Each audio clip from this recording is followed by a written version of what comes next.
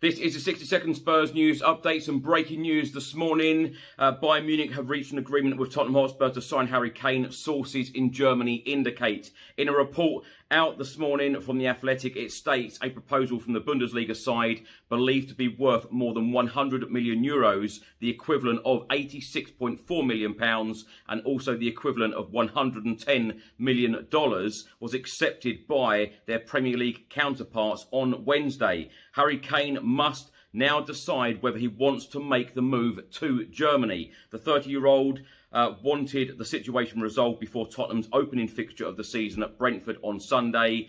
He is known to be enjoying life under Spurs head coach Ange Postecoglou and has been leaning towards staying, but it is now unclear how the striker will react to this development. Harry Kane is into the final 12 months of his contract and Tottenham want to tie him down to fresh terms.